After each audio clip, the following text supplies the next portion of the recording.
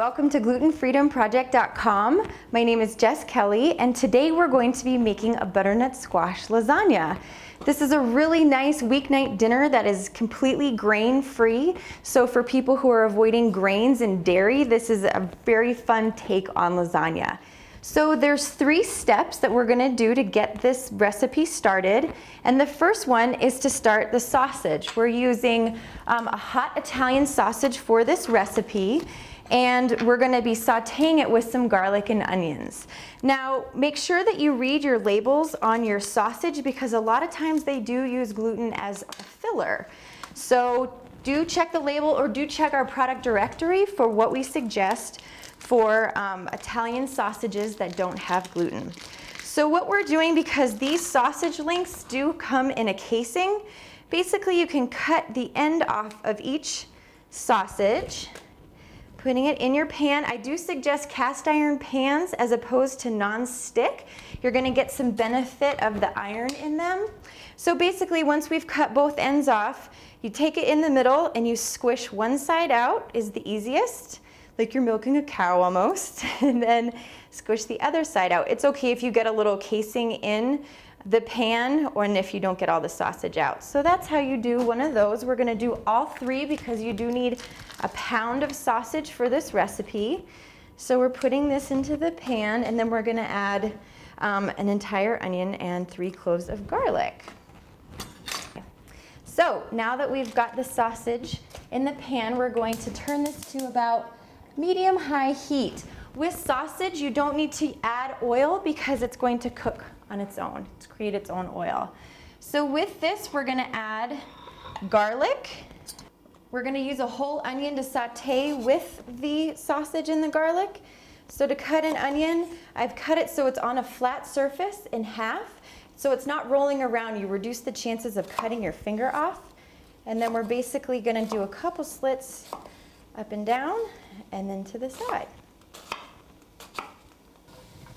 So the onion and the garlic go into the pan with the sausage, and this is gonna cook for approximately 8 minutes. So this is rolling, it smells good already. So meanwhile, while this is cooking, we're gonna keep our eye on that, and we're gonna make the lasagna noodles. This is the best part of this recipe. It's a really fun twist on what you would do for traditional lasagna noodles. There are also a multitude of new gluten-free lasagna noodles on the market if you don't want to use squash, but today we're going to be transforming this butternut squash into lasagna noodles.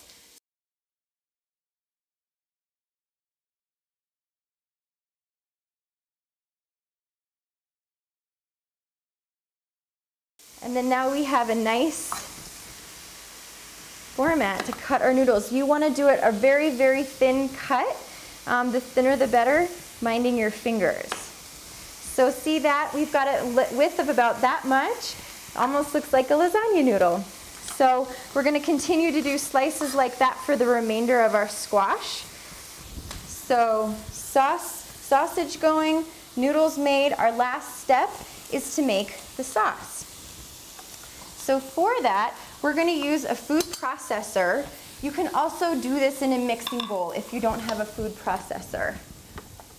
Into the food processor, just a couple leaves of basil. If you like basil, you can add more. These are about 4 or 5 leaves in there. We're adding a 1/4 cup of olive oil. We're adding a 1/2 cup of roasted red peppers. And we're adding 1 jar of about 15 ounces of gluten-free pizza sauce. So all these go in.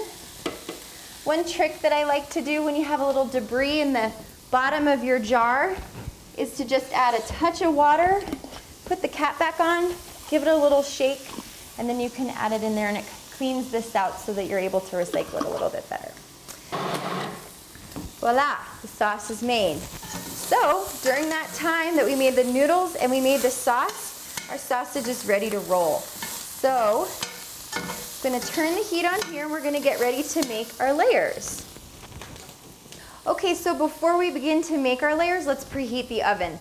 So we're going to turn the oven on to bake at 400 degrees So using a 9x9 baking dish, just like how you would make any other kind of lasagna, you start thinking in layers. First things first, let's put a small layer of sauce on the bottom. The liquid from the sauce is going to help to cook the butternut squash lasagna in the layers. So you can spread that around. Now we'll use our lasagna noodles. So you want to make sure that these don't overlap, but do your best. You're going to place the lasagna noodles on top of the sauce. And you can always cut them to make them adjust and fit as needed.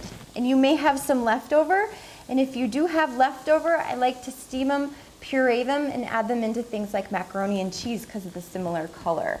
So there we have a nice layer of squash or lasagna noodles. The next step is to add a layer of our sausage onion mixture.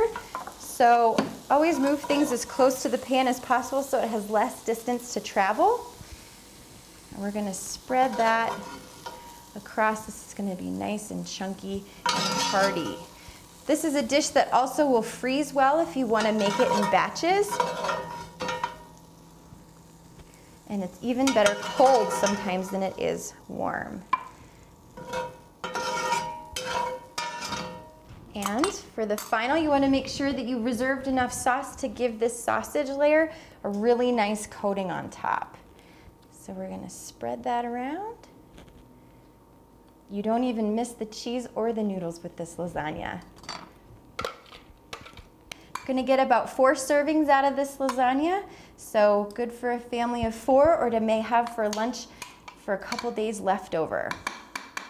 Okay, so now that we have the lasagna, what we're going to do before we put it in the oven is to just give it a wrap with aluminum foil.